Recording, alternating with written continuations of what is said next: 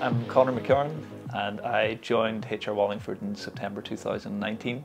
The work that you get to do at HR Wallingford is really varied, and it's a good balance that you get to do commercial work, but you also get to dabble in your research interests as well too while you're doing it. One day you could be going from modelling how a beach profile might change in front of a seawall structure, and the next day you could be modelling the sediment transport budget for a whole coastline of a different part of the world. It's a really fascinating job. The work can be quite challenging, depending on the level of complexity that you're trying to address in terms of your project.